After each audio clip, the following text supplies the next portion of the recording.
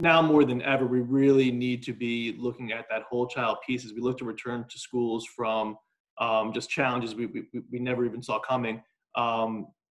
The experiences that our students and our staff have been going through the past few months, and all of you, I'm sure, as well, is going to impact how we get back to school. So really excited to be part of this conversation and hope we can support and give you some good steps moving forward.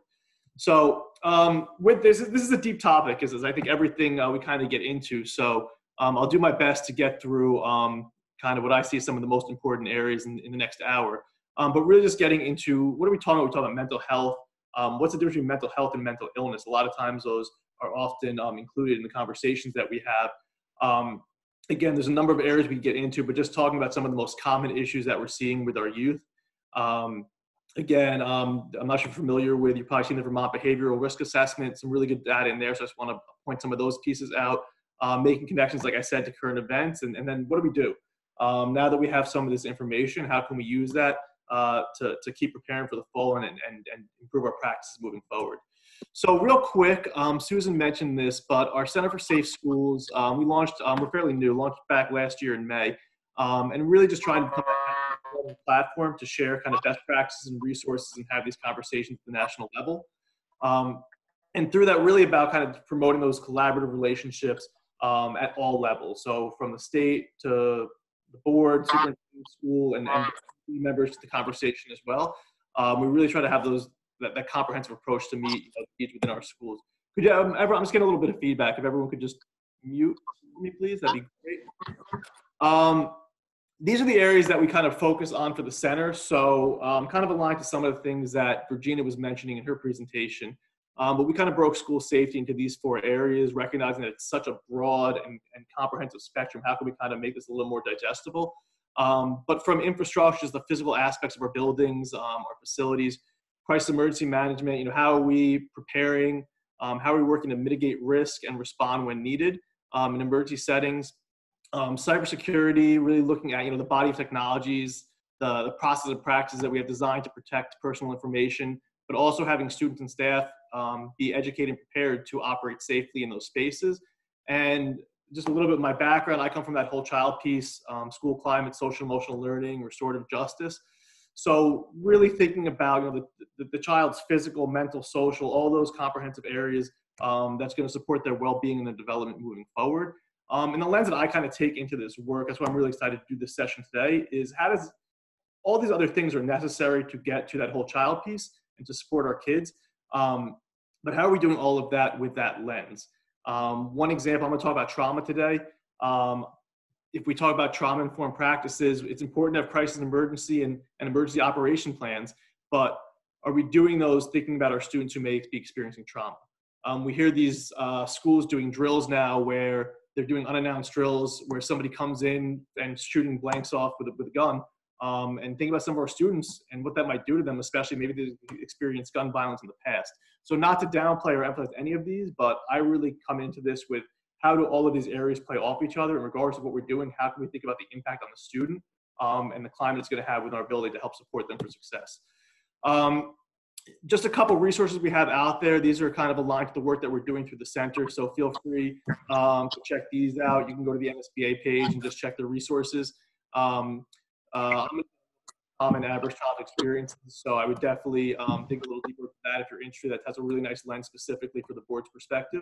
I just want to draw those to your attention. So with that kind of background, jump right in. And this is what we're talking about with mental health. I really like the World Health Organization definition and looking at the ability to cope with normal stresses of life and work productively. Where we see these things and kind of the crossover with that whole child piece is Virginia also mentioned those drivers of success with safe and supportive schools. So this is going to play right into the. But as I kind of opened with, mental health and mental illness are increasingly used as if they mean the same thing, but they really don't. So we'll get into that a little bit today. But when we talk about mental health, what we're talking about is areas like self-esteem, confidence, ability to identify, express, regulate emotions, set and achieve goals, expand knowledge and skills, feeling empathy towards others, being able to create and maintain and have safe and positive relationships. And if you think about those things, you have any familiarity with social emotional learning, that really is a lot of those social emotional learning skills that we're talking about. So that's really that crossover. Virginia mentioned the SEL piece, but promoting mental health and developing social and emotional competencies really go hand in hand in these pieces. And one thing I just want to point out, if we look at kind of the big picture thing, just with the SEL piece, is we look at SEL as the instructional piece, and that's where we're teaching students some of those skills I just mentioned. And there's not a lot of rigor in the instruction of SEL. It's not that complicated to teach to a student what empathy is. The rigor in social emotional learning comes in the application. So where we see this most effective is not just having an SEL curriculum, but being able to incorporate into everything we do in our building, social emotional academic development. So all of our policies, the way we interact with students, the way we interact with each other, modeling, allowing to practice application of these skills, that is how we really focus on SEL, which is such a huge chunk of supporting mental health with our students. And again, just what that says right on the top, mental health is an integral piece of overall health. I was a little surprised when Virginia brought up the top 10 concerns in Vermont on health, not seeing mental health directly on there, but that's why we're going to dig into this today. So just an interesting stat to kind of frame the conversation, but when we talk about mental illness, what we're talking about is actual diagnosable impacts to our health. So what a mental disorder is going to do, it's going to impact the way that we feel, that we think, that we behave, that we interact with others.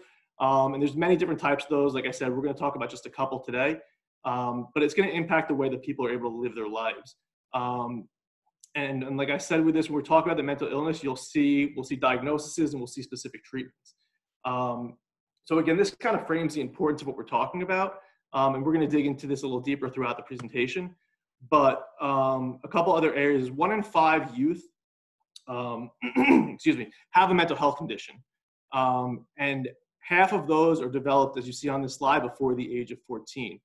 The real troubling piece of that is again, it's an extremely high number. But looking at just last year, less than half the youth with mental illnesses received any kind of treatment. So that's just going back to looking at last year. And again, if these illnesses are left untreated or inadequately treated, the effects can significantly interfere with students' ability to learn, to grow, to develop.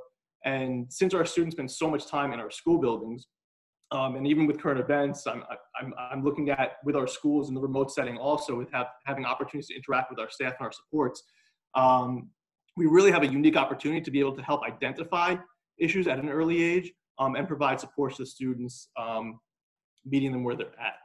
So the first thing also to understand, we talk about developing strong mental health skills, the SEL skills, identifying mental illnesses, is it's really first about that understanding piece. And from there, it's being able to set up culturally responsive and trauma-informed spaces that are able to meet the needs of each student and what they might be experiencing. This I took from Mental Health America. We do a lot of work with them also. They're a fantastic resource. So if you're not familiar with them, please check their site out and see kind of some of the stuff they have up. But this is their 4 stages they outline in terms of mental health conditions. And if you look at the left side with the stage, that really could relate to any health condition, but this is kind of with that lens of looking specifically at mental health. And as we see, stage 1 is going to start with our mild symptoms and warning signs. It's going to progress, get more severe through 2 and 3, up to where we see the symptoms are persistent and severe and have jeopardized one's life. Why I draw attention to this is the way we tend to look at mental health in this country is that we're trapped kind of in that stage 4 thinking, where a lot of what we're doing and what we're responding to is when we're seeing the serious impact and the serious systems that are out there. And, if we think about other diseases, we think about cancer, heart disease, diabetes, we don't wait years to treat them. We start way before, that stage 4 piece, beginning prevention. And again, we start to see the first symptoms, we address them right away. So this is really what we need to be doing and shifting our mindset when we look at mental health and serious mental illness. And really when we first see some of those stage 1, some of those early symptoms, is that we can act as quickly as possible. If you're interested in this also, what Mental Health America calls this is they have a whole resource and toolkits and everything called Before Stage 4. So definitely check that out also. So just for kind of some framing, we're going to talk a little bit about the most common youth mental health issues that we're seeing. I'm going to get into really just depression and anxiety, and then make some connections from there.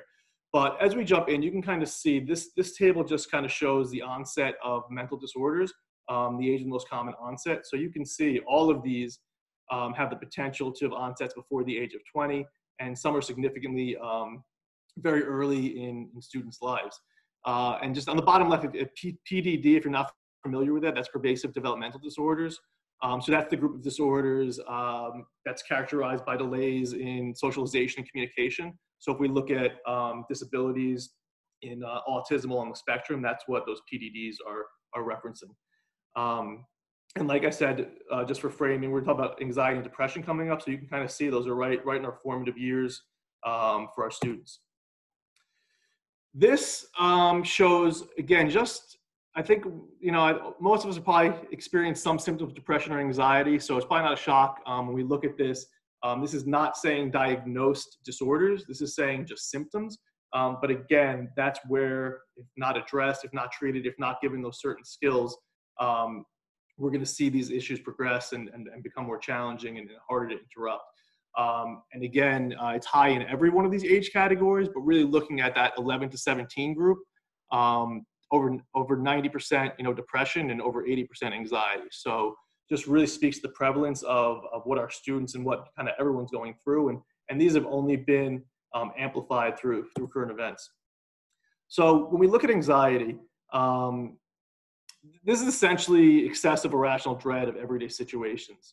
So we all probably experience anxiety one way or another. You can have anxiety and you can have an anxiety disorder. So they are different. But really it becomes, it can feel uncontrollable and overwhelming and can certainly be disabling to those who are experiencing it. And when anxiety gets to that point that it's interfering with daily activities, that's when we get to the point of defining it as an anxiety disorder. And these are real medical conditions. They're serious, and they're common and they're pervasive in our society. And a lot of our students are struggling with these. And again, when you see these, this is where we also see a lot of self-medication come in, where our students are experiencing substance abuse issues at early ages are also dealing with this. So there's a number of different anxiety disorders, but like I said, it's really around extreme fear or worry. Some of those I'll get into the next slide, but there's general anxiety disorder, panic disorder, panic attacks, social anxiety disorder, specific phobias. The next slide will speak a little bit to that. But the difference between normal anxiety and when it becomes clinically relevant has to do with the impact that the anxiety has on the person. For example, if situational and goes away, you probably don't need treatment. But again, when you get to that point where it's significantly impacting your life, it's changing behavior and impacting you to be able to do your normal things throughout the day, that's when it can be diagnosable. And again, I won't read through all these, but these are kind of some of the more common ones that are seen that I just mentioned. Again, students a lot of times will be dealing with that social anxiety, general anxiety, anywhere across the spectrum. Mental Health America, who I mentioned before, another really good resource they have is they have an online screening tool. And what it is, it's for, and anyone can go on and kind of go through this and it's really going to help identify if there's any trouble signs or flag any areas and provide support. So this just kind of frames what the students are reporting right now. This is as of only a few weeks ago, but what they're relating it to. So again, I mean, real serious, obviously with loneliness and isolation, we probably expect that from adolescents, but you can see current events in COVID-19, just how high a percentage those are as well. So next, I want to get just a little bit into depression, which again, I think we all probably have a sense of what this is. But again, it's those feelings of being discouraged, sad, hopeless. A lot of what we see is unmotivated behavior, disinterest in life. And again, there's a difference between symptoms of depression and diagnosable depression. Diagnosable depression, again, it's where you're seeing or exhibiting these feelings for longer than 2 weeks.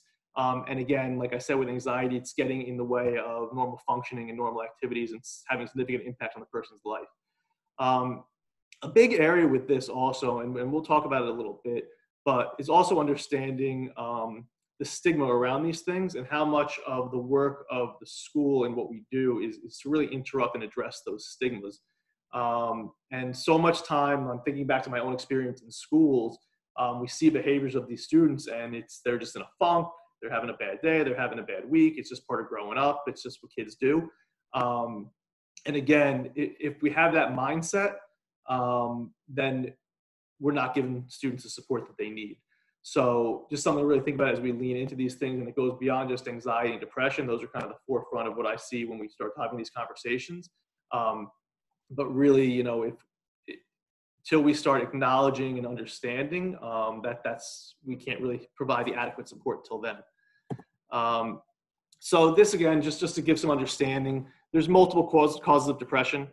Anything from, again, a singular traumatic event to ongoing chronic issues to something like out of our control is genetics. This can be passed on, brain changes, and think about all the changes that the ages that we showed in those earlier charts are going through at these times. So that's why it's not uncommon to see this at all with our students. And looking at the symptoms. And what I want to point out with symptoms also, and this kind of just goes back to that whole school climate and school culture piece, is where we really need to focus energy is how are we getting our school staff to a point where they understand the importance of relationship and not just knowing their students. If I talk about just having trouble with schoolwork, that by itself is not a sign of depression. Lots of students struggle with schoolwork.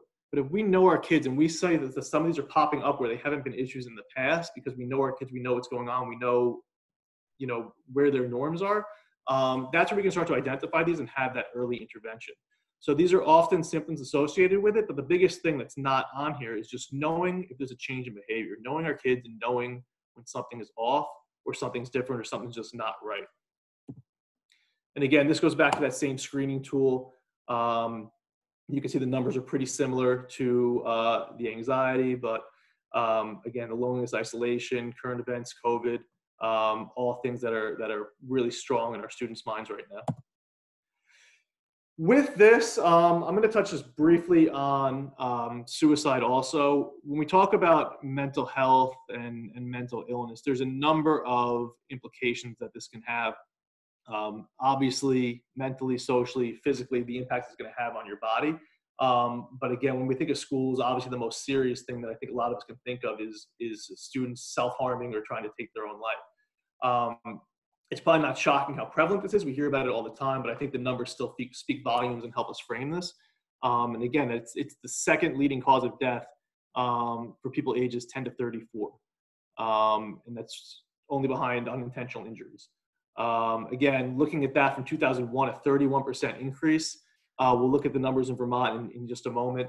And I think what we struggle with now, especially in society, but what I was dealing with just so much as an educator and as an administrator, is think about what happened around 2001 and how much more reliant we are now on technology and the emergence of social media and all these areas where students just can't get away from some of the issues they're dealing with. I do not think that is not a direct correlation to why we're seeing those numbers spike.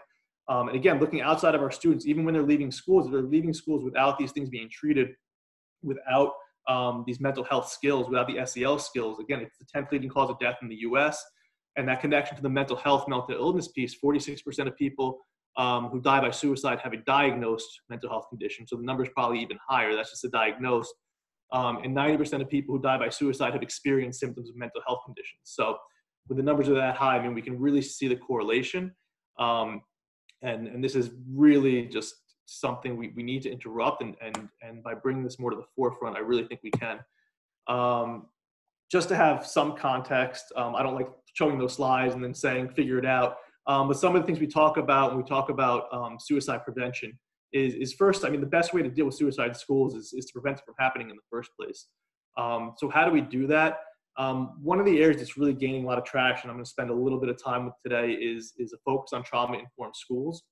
And why I mention trauma-informed schools when we're talking about anxiety and depression and social emotional learning and all these other things is statistically it's been shown that trauma-informed schools and their practices will benefit all students in these areas. So yes, it's going to help target and support our students who have experienced trauma and adverse childhood experiences, but they set up the skills and strategies to have these, what you're seeing with the other bullets, of safe environments, welcoming environments, and opportunities to do those other things. We're teaching students about mental illness when they know what's going on, when they know other people are experiencing it too. When we take away those stigmas, we can help get them the supports they need. And that last bullet also, I mean, this is something we used to do in schools, but thinking about finding your invisible students. As that says, children who hurt themselves are rarely the students who are already well known to administration and staff. So simple activities where either you're meeting as a school or you're meeting by a grade level or in departments. If you just list every single student up there and put a sticker next to them if they're involved in a club or an activity or sports, or if you have a relationship with that student, put a sticker next to them. And after everybody goes through it, you can see the students who they might not be getting in trouble and they might not be acting out, but we don't have a connection with those kids. Those are the kids that we really want to pull in, find out who's going, give them support in the building, let them know they're part of the community and welcome. So just a couple things. Again, it goes a lot deeper than that, but a couple just little bullet points to think on. I mentioned this was great that I came across, but the Vermont Risk Behavior Survey. And what this has is information on all sorts of risk factors that students were surveyed on. So things like suicide to bullying, but do you wear a helmet when you ski and when you snowboard, and even into risk of sunburn through do you put on sunscreen when you go outside. But I recommend you check this out if you haven't seen it. Some really helpful and useful information. This page just shows, the breakdown of the students who were surveyed. But tying into what we just talked about with that suicide piece, you can see Regina mentioned this, but the numbers in Vermont for all of these have been increasing steadily since 2009. So, and again, I mean, just things that stand out is looking at our LGBT population, and self-harm is half the students reported, and this half were engaging in self-harm. And I mean, I think these numbers kind of speak for themselves. We obviously want them to be zero. These are not really any worse than the national average. But again, any is too many. So just some framing. I do bullying also, so I always see the connection to, we're talking about suicide prevention or mental health and supporting our students, school climate, school culture. So I just always like showing these numbers. Again, these have been pretty consistent. And also what's nice to see is a significant drop from 9th grade to 12th grade. So clearly something we're doing in our buildings to interrupt and address these is working. And the other one is school connectedness. So I kind of mentioned this a little bit with speaking about our invisible students. But you know, these look kind of high, but if we look at them backwards, we're really seeing, you know, one in five students feel they don't have anyone in their schools they can talk to, and that's pretty substantial. I mean, that's Regina talked about, again, students identifying with teachers, and again, how they're going to identify better with teachers who look like them. But just think about that: 1 in 4, 1 in 5 students are not having a relationship with staff members in their buildings. And it's even lower when we look at what's going on in the community. So definitely, I think this is one of the most impactful data points that I came across when I looked through this report. So I'm going to transition.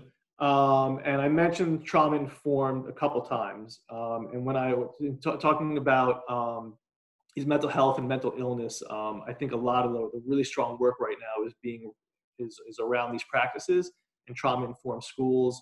And the work being done looking at adverse childhood experiences. So Dr. Melissa Sadin, she's another person we do a lot of work with. She works with the Attachment and Trauma Network. She is a trauma expert, a trauma-informed school expert, and she's also a board member in New Jersey. So she has a very similar lens to the conversations that we'll dive into. But I love this example that she has. So I'm going to explain that picture. I didn't just put it up there because it looks fun. But she has this reference where she talks about lions and ducks. And what we mean by that is try to imagine that our schools are ponds. So in the ponds, as you can see, we have our ducks, and we have all different kinds of ducks. Ducks of different shapes, different sizes. We think about our students. We have ducks with autism, ducks with dyslexia, gifted ducks. And we've been very good at, over the past, and kind of as education has evolved, is meeting the needs of these ducks. But the issue is who else is in there? We have lions in the ponds as well. And the reality is they have different needs. They eat different things. And that pond is not set up to support a lion. So what's going to happen if you drop a lion in a pond? They're going to do one of three things. They're going to freeze, they're going to stop eating, stop what they're doing, and probably just drown in that pond. They're going to flee, where they're going to go looking for food and tall grass and whatever else they need somewhere else that that pond can't meet. Or they're going to fight. They're going to start attacking and eating ducks for survival. And with that example, clearly the lions are our students with trauma. And basically why she used that example is trauma actually changes brain development and how students respond. And as a result, we have to change the way that we treat and support them. It's not about giving them different skills. It's about working with the way that their brain has developed. And as I mentioned earlier, why I like to spend time on this is because what the research is showing is when we set our schools up to be trauma-informed, incorporate trauma-informed practices, it's not just helping the lions, it's helping the ducks too. So they really are developing those skills and helping mental health supports for all students involved. So from there, again, this is stuff we could dive very, very deeply in, but giving a sense of what we're talking about trauma and what we talk about with developmental trauma. Dr. Bessel van der Kolk is the one who came up with the diagnosis for post-traumatic stress disorder. And basically, he did the work to get that into the DSM, which is the Diagnostic Statistical Manual. If you're not familiar with that, that is where disorders are diagnosed. If it's not in that book, it's not, you can't give a clinical diagnosis on it. But the reason why I put that on this slide is because it's different than developmental trauma. Post-traumatic stress disorder is a single event that changes the stress response system of a person affected. So when they're impacted by stressors, they're going to react in different ways, and that can definitely lead to very serious things, getting sick, depression, how they act, how they feel. But what developmental trauma is exposure to any of those bubbles that you see on the right side of your screen before the age of 18. And it can happen periodically over time. It can be once a year, it could be weekly, it could be daily. But looking at PTSD and the difference, PTSD doesn't change the way that your brain works. That developmental trauma, when you experience those things before the age of 18, we see shifts in the way that the brain develops and how it responds. So ACEs is probably a term that you've heard. It's been around for a while now, but it's definitely gaining a lot more traction recently. And this goes back to a 1997 study by Dr. Andon Folletti. And this was kind of a groundbreaking study that looked at the prevalence of adverse childhood experiences in 17,000 college students. And what the study found was that 64% of the students surveyed reported being exposed to at least one of the items on the slide when they were children. As a note, poverty is on there in red. That was not part of the original study. That was added later by Andon Folletti in 2005. But these all fit within the definition of developmental trauma that Dr. van der Kolk came up with. So when we talk about ACEs and adverse childhood experience developmental trauma, we can kind of use those terms interchangeably. And what Andon Folletti also found was that ACEs had direct impacts on adult health outcomes. And I'm going to get to that in a little bit. But if you have 3 or more of these on this list, there is serious correlations to some specific health issues later in life. One other thing I want to point out also is divorce is on this list, but divorce by itself is not considered an ACE. So what I mean by that, I don't want anyone that experienced divorce or is going through a divorce to think that you're traumatizing your kids. If it's just that and that's the only factor going on in a household, that has not been shown to show up as an ACE and have the same impact on students. Now, if it's paired with any of those other items, so there's physical and emotional abuse going on in the home while the divorce is going on, then that's put into it. So I just like to make that clarification also. And this just kind of shows the breakdown of where those ACEs are occurring. So again, I mean, just think about how many, think of our kids, 1 in 4 would experience substance abuse in the household. Again, the physical abuse over 1 in 4. So this just gives a little framing on some of the things that our students are experiencing. And one other thing I like to throw out, I don't think I mentioned, but thinking about this and how we do our practice moving forward is and our invisible students is also the invisible backpack. We're just not knowing what our kids are coming in with. We all carry it around, everyone, ourselves, our staff, our teachers, but everything going on in our lives that we're walking into our schools with, so often getting wrapped up in the day-to-day inside a school building that we lose sight of that. So I really like just to spend a little bit of this time to remember this is some of the things that our students are constantly bringing in with them and carrying around with them all day. we know the breakdowns in Vermont. Virginia spoke really well towards that. So there is evidence that Black children and Hispanic children see higher prevalence of ACEs, but again, this ACEs impact everybody. It's seen across all races. It's seen across all socioeconomic statuses. It's seen in rural communities. It's seen in urban communities, suburban. So even though some are higher than others, again, 40% white children experiencing at least one ACE is very significant. So I'm just going to give a little background on kind of, I mentioned that it changes brain development. So what I mean by that, but this picture just represents the limbic system. So kind of just a simple breakdown of our brain. And you can see on the bottom, the amygdala, that's our survival brain. Sometimes we call it the lizard brain. It's the automatic responses, the fight, flight, freeze responses. Moving up to the hippocampus, where we see emotional regulation, memory, language development, a lot of those skills that we need specifically for schools. And again, in that prefrontal cortex, where we see logic, reason, choice, decision-making.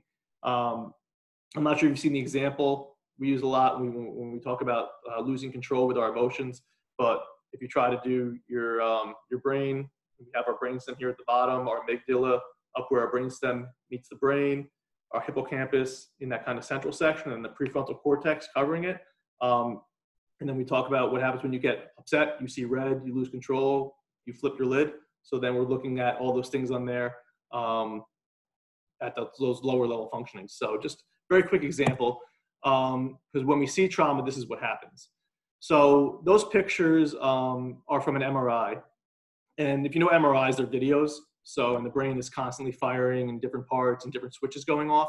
So a 2D picture is not the best example, but for the sake of this, I think it gets the point across.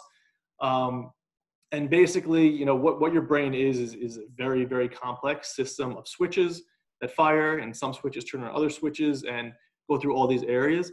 But the parts that you're seeing on here, and going back to this slide here, is our amygdala. So again, that survival brain, that instinctive piece, is the bottom of that picture. So at 6 o'clock on a clock is where you would see your amygdala.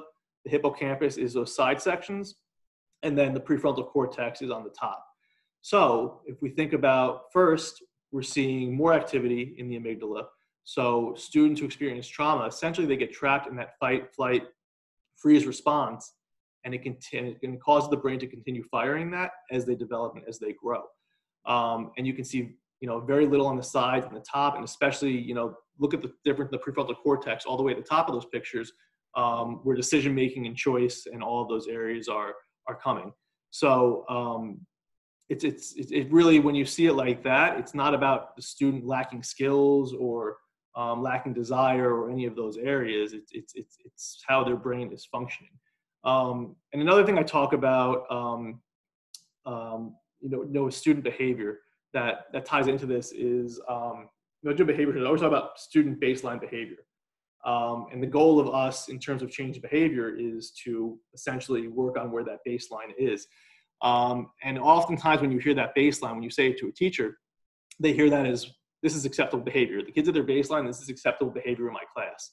But based on where kids are, based on the skills, based on the experiences they're coming in with, that kid that comes in and throws his backpack across the classroom and kicks his chair out, that might be their baseline. All that means is they're not at, for them, a state that's elevated or agitated or depressed. So it really is about, if we're talking about not having developmental trauma or developmental issues, addressing the needs and building skills out to help lower that baseline. And if we are talking about these things, we need to look at how we're working with these students who might have a difference in brain development. So again, I mentioned this a couple times. This goes back to our line in the pond example. But these are the things that we'll see with impacts of trauma is we're going to see more of these bullet points that fall under fight, flight, freeze responses. That amygdala is constantly firing, which is sending these messages to the student. So this is what we see. And think about also with this, what are students most commonly referred to? If you gave a list, I would say most of the things are on here. Regina talked about oppositionalism and those things, defiance. So what are we doing for our students when we're using traditional forms of discipline, removing them from classroom settings, removing them from these areas, when again, it's not even a lack of skill at this point, it's in terms of how their brain is firing, how their brain is functioning. Just a couple more bullet points on this, but you can see some of the impacts that we see through academics: 2.5, 4 times more likely to fail grade school. But going back to just what I just said, 32 times more likely to have behavioral problems in school. And the reality is when we're using traditional forms of discipline on that way, we're just reinforcing and reinforcing behaviors. And that's a really clear connection also to what Virginia mentioned with more serious issues like the school to prison pipeline. Again, I'm going to talk about the physical stuff in a minute, but connections to that. And again, just the emotional pieces, inability to regulate emotions, develop trust, understand ourselves and others, and think about the skills that you need to be successful in school and beyond. So what this comes from, that wheel on the right side was done by Dr. Wade in 2016. And you can kind of understand where you fall in this very quickly. The way you can assess your ACEs is just going back to that chart that has all of them on there. If you've experienced any of those, that's one ACE. And when you add them all together, that's how you get your ACE score. What the chart on the right by Dr. Wade shows is, again, that number that I mentioned of 3. If you've had 3 or more ACEs before the age of 18, this is the percentage of these types of risks that you might be exposed to. So for example, on the bottom right, if you had 3 or more ACEs, you would be 67.2% more likely to have life dissatisfaction, 25.5% more likely to have cardiovascular disease. And that pyramid on the left kind of explains how that happens. So we start with the trauma, we start with the adverse childhood experiences. It's going to change brain development. Again, as we see in the middle of purple, it's going to then impact your social, emotional, and cognitive impairment. And then we see more at-risk behaviors, which can then result in all those issues we see on the right side of that wheel. So with this, it's really important to first kind of assess where we're at and know where we are in our own risks. But I think also looking at these on the wheel, these are some of the most prevalent issues that we see in our society. So kind of reframing our thinking of how many of these and what we're seeing might just be tied to those early childhood experiences and brain development, not intervention. What's promising about this is this goes back to Dr. Andon Folletti also, is what they say is what is predictable is preventable. And what they mean by that is if you're aware of your ACEs and you take steps to support yourself through those, you can greatly reduce those risk factors. So those are not locked in. It's if you don't know about them or you don't act on them or you don't care, that's where those percentages come from. But again, what's predictable is preventable. So if you're aware and you take steps, you can greatly reduce those risks, which again is a big piece of what we're trying to accomplish with trauma-informed schools. So current events, again, we think about the things we talked about: anxiety, depression, trauma. I don't think I have to go too deeply into how we're seeing connections to what we're seeing now, whether it's coronavirus, social unrest, protests, whatever it might be that we're seeing. But 2020 has totally turned our schools upside down. Through COVID, it's destroyed routines. It's increased feelings of loneliness that we saw through those student surveys, anxiety, fear. And, with these, we can only expect those other areas to grow also. So depression, anxiety, everything is kind of impacted through those feelings. And what we're seeing is more prevalent in those issues. We're seeing new students that didn't have mental health issues emerging with mental health issues. And an important thing also to think about is it's almost a perfect storm where on one hand, we're losing access to our students at home who the school might be their only support system. It might be where they're receiving services or all these areas. And schools are doing a lot of very hard work to meet those needs at home. But it's a challenge and it's not always the same. And if we think back, just looking at the ACEs on what our students are experiencing, and a lot of that happens in home and outside of the school, they're being exposed to these traumatic environments on a much more regular basis without any break.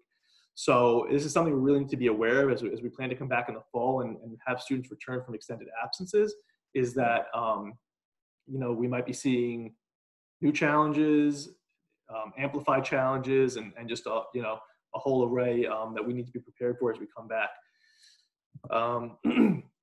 So looking back, what I would say just in terms of looking at, current issues, going back a little bit, is it's really about creating a sense of safety, connectedness, and hope. I think that's really where we should be leaning in right now, with our schools, with supporting our students, with supporting our families. But first, is meeting the basic needs of our students with that safety piece. And so many schools are doing this. So think about how we're feeding our students that are only getting their meals at school throughout the day, just how communities have fully come together to help support those things, but meeting those basic safety needs first. How are we continuing to support services, whether it's in person, whether it's virtually? Getting feedback from students and families to know where they need help, giving them open lines of communication, opportunities to connect, which goes into that connectedness piece. How are we being able to foster relationships with others that understand, that can provide just that lane of support? How are we giving opportunities for our families to connect, for our students to connect with us, to connect with each other? Encouraging, sharing, good stories, also sharing what's going on in the news. And that's that hope piece. We are going to come back. It may not look the same, but we're going to come back. We are going to get through this. Sharing success stories, sharing, times this happened before in history and how we've gotten through it. So the more information, I think, is really the better. And then also encouraging students and families, kind of to take a break. It can certainly be overwhelming with the news and everything, and especially having all these updates coming, at the touch of a button on your phones. So really encouraging and giving skills to take a break and be able to kind of decompress and focus on your own health through these times. So what we do now, also kind of looking at next steps and where we can get into things. One really key area is culture responsive mental health supports. Looking at, I'll give an example of doing social emotional learning work in DC public schools. And the feedback we got primarily when we brought, curriculums in that we thought were strong curriculums was that they didn't address the needs of the student population in those buildings. And again, students learn, like Regina said, from people who look like them, from people with shared experiences. So we have to bring that into how we're supporting our students. And it's not just about diversity. That's a very key area. So when we talk about this, and we have students of a number of different races, we want to make sure that we are culture responsible to their needs, stigmas that might, be a part of each race or various religions, but it goes beyond that. We have people from, again, rural to urban to suburban backgrounds, socioeconomic statuses. Even if we're predominantly white, we have white people of different backgrounds. So how are we really addressing those? And what that means is it's really just vital to the support of each student's needs. And looking at, how do we honor and respect beliefs, language, interpersonal styles, behaviors of individuals within the whole community. And it's really about just developing cultural competency. And cultural competency goes beyond just learning facts. It's an ongoing process, and it starts with that cultural awareness and our own cultural awareness. So we can look at our own upbringing and our own experiences and our own culture and how that impacts how we view others. But it's then taking that time to learn about who we're serving and all those areas that I just talked about and how we can incorporate into these areas. So again, not just to look at this as are we looking at different races, but thinking about how well do we know our students and our background, and do our staff have the skills to understand where they're coming from and help to meet those needs. I mentioned stigmas a couple times, but really with this, this is one of the largest barriers in terms of students getting support. Fear of how they'll be received, not knowing what they're going through or what they're experiencing, not understanding it, keeps people from speaking up or knowing what steps to take or how to support. So just a couple of things that you can work in is talking openly about mental health. It's not something that we shy away from. It's something that's part of our community. We know people are experiencing it. We're going to have open conversations about it. That education piece, what do our curriculums look like? If we look at our health education curriculum, is there an intentional focus on understanding mental health and mental health supports? I started as a health teacher.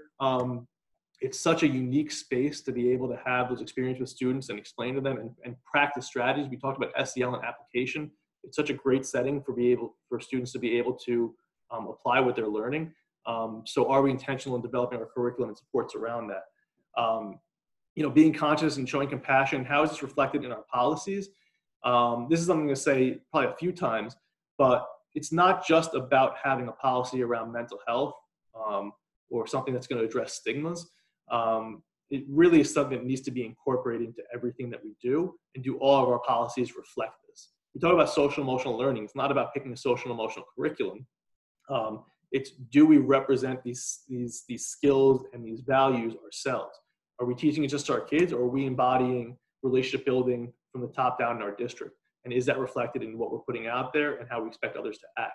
So again, whether it's SEL, specific mental health, mental illness support, any of those areas is not just having a policy around that, but how is it reflected in the policies that we already have? So looking at these areas, another quote from Dr. Saden that I love is the first step, I think, is also just thinking about how we look at things and shifting that mindset. So oftentimes we see students that are struggling, not getting work, non-responsive, getting into disciplinary issues, and the question is, what's wrong? What's wrong with that kid? And we really need to change that mindset, that it's not about what's wrong, it's about what's happened. All behavior is driven by needs. So, I mean, we could look at it and we could have the same response to all of it, or we can set up policies and practices to help staff identify needs and then meet those needs. So our policies align to that intentional focus on school climate. Do discipline policies reflect that? Are we incorporating things like Regina mentioned with restorative justice? I mentioned the curriculum. Are we looking at our curriculum? Are we looking at a focus on mental health? Are we developing staff capacity within that? Are they getting the same training to understand what these are, and not just kind of a one and done, but to work on their competencies throughout, and that continued learning piece. And again, also, community partners is huge with this. Our district's aware of what their community partners are, who they are, what they do, and how we can do a better job of providing wraparound services within our building. Multi-tiered system support, I'm going to get to here. There's a number of different models within having a tiered system of support. I think 3 is fairly simple and gets the point across. But looking at how we're providing supports, whether we're talking about school culture, school climate, discipline, mental health support, I mean, we can break this down into a little simpler terms. And what this looks with the 3-tier approach is that first tier is those research-based core instruction interventions. Those are universal supports. So if we talk about social emotional learning is for all students. It's going to help a student who is first in their class and has had no issues throughout. It's going to help them be prepared for when they might fail for the first time in college or all these other things. It's also for the students who are struggling. It's a universal support. It's not for any one subset of students. As you move up that triangle, you get to tier 2, which is the more targeted interventions. And again, lastly, the intensive intervention. And what we see a lot of times in schools, what's actually going on when we look at the data, is that this triangle is flipped upside down, where all of our time and energy is being put towards those handful of students that might need the most support, that might be having the greatest impact on the school climate. Dealing with behavior work, this is definitely what we dealt with. Again, when I was doing student behavior, is our time was set to like 20 or less students of just trying to work with them all the time, and we weren't working on those other approaches. So think about where it is, look at your data on how you're actually implementing these things. Restorative justice is another good example on kind of how you can work through the tiers.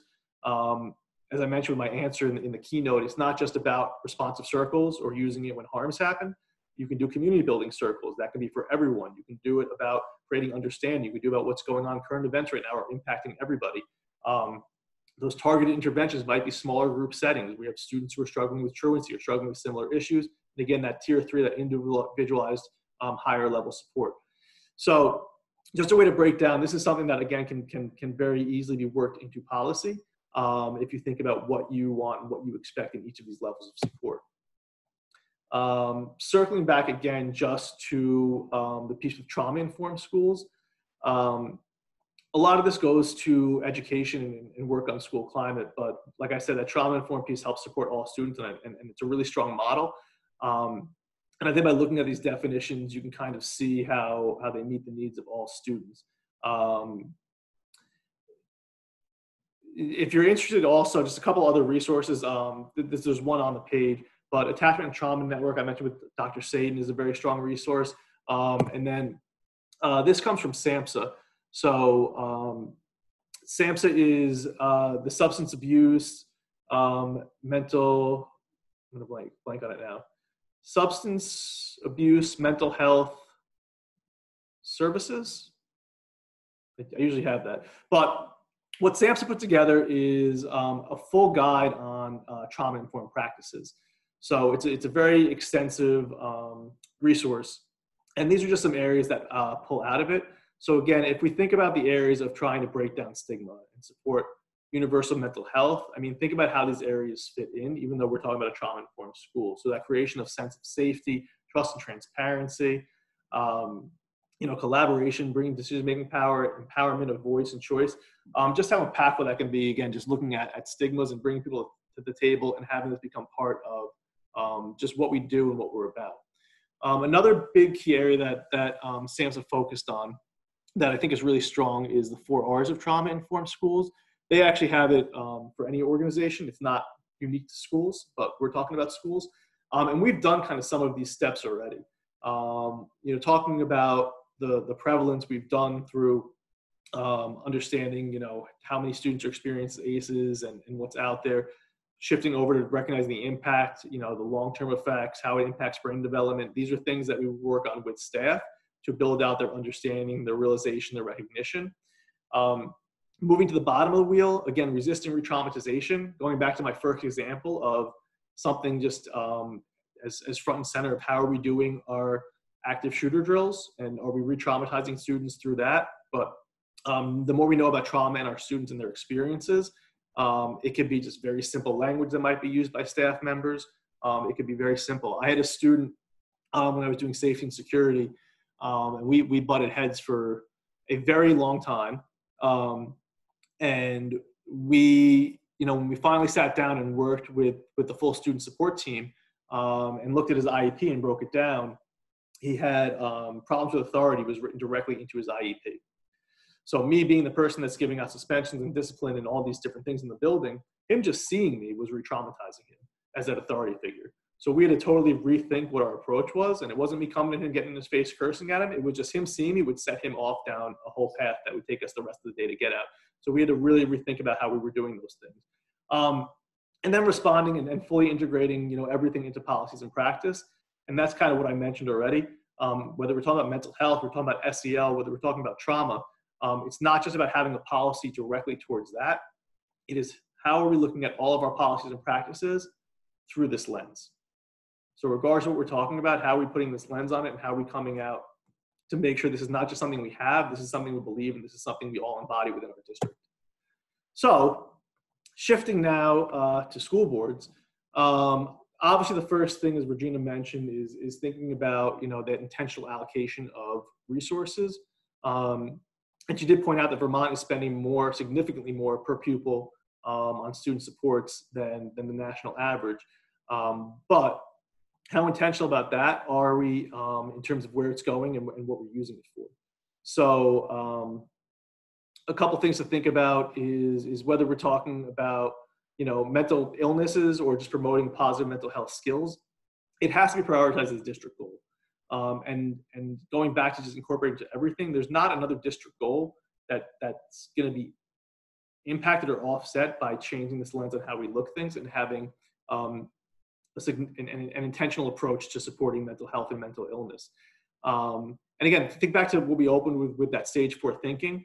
And how do we shift away from only responding to when we see. When I signed up for it, it seemed like a great idea, but I hate sitting here. Plus, I got another whole day tomorrow. Okay, thank you. So with this, again, like looking at professional development of staff, I'll get through so we have some time for questions. Creating understanding of what students are going through, how it impacts their behavior and development, how it support them to do better. Sorry? Okay. But yeah, and also with it is the intentional focus on school climate and culture that's going to really tie all of these things together. With budget considerations, also I mentioned being aware of community resources, wraparound services. They play a significant role in being able to support our students in these areas. And even mentioning that student support piece, how is it being utilize to meet those specific needs that we're seeing through the data within our individual districts. The discipline policy keeps coming up. Again, there's such a disproportionate amount of students experience mental health issues and mental illness that end up with more severe discipline. So how are we rethinking that? How are we understanding where they're coming from and meeting their needs? Do our school codes of conduct match these? And again, it doesn't need to, it can be a specific policy, but it's going to interact with everything. Is how are everything we do creating that caring and supportive environment. And lastly, I've said this a couple of times, but it really is also about the full school and community approach. It's not just focusing on teachers. It's not just trying to get more mental health staff in buildings to support on that. It's really about getting everybody on the same page about understanding and how we can meet these, and including families, community members, and like I said, those wraparound services. So like it says right there, but research has shown the quality of school climate may be the single most predictive factor in any school's capacity to promote student achievement. So how are we really getting a sense of what's going on within our own areas, and what can we do to address them? So just a couple real quick resources. I want to make sure we have time for questions. We had, just speaking about kind of current events, we did a roundtable discussion with the Attachment and Trauma Network, specifically about the impacts on shifting to a virtual environment and what we can do planning forward. That's on our website, which is just NSBA, the number 4 Safe Schools. And we have a resource section with a number of webinars on there, but that's one of them. And then we also have an event coming up, a virtual event, September 16th and 17th is our first safety summit. And we're focusing primarily on supporting whole child health. So we have Dr. Saden will be one of our speakers, Mark Brackett and Scott Levy, who are the executive directors from the Center for Emotional Intelligence at Yale, but restorative justice experts and down the line. So please feel free to check that out as well if you'd like to dig in a little more with some more experts on these areas. So I know that was a lot to try to get through in the amount of time, but I will open it up to questions. Susan? I am here. All right. Thank you very much. We are tight on time. We're scheduled to end now at 4:45. Michael, yes, the slides will be available to everybody, all of the slides from all of the presentations today. And these sessions are also being recorded, and so you'll get all of the information on that. We'll take 2 minutes. If anybody does have any questions, please type them into the chat. And otherwise, I'm not seeing any yet. So Adam, I just want to thank you very much. This was a really important topic and a difficult one. Lots of difficult things to be talking about these days. And so thank you very much for your expertise and your wisdom on the topic. And I just want to thank everybody who has been participating today. I know this is a different kind of conference for all of us. So far, we're hanging in there. So thank you for hanging in with us. We are concluding today's program, and we will be back tomorrow at 8:30 in the morning with a focus on what's going on in Vermont now that we've got this national and global perspective against which to put our local story. So thank you very, very much, Adam. We really do appreciate your participation in our conference. Thank you for having us. And again, feel free, I know it's the end of the day, but reach out directly or indirectly. Any questions, any way we can support. So thanks again for having us. Thank you very much.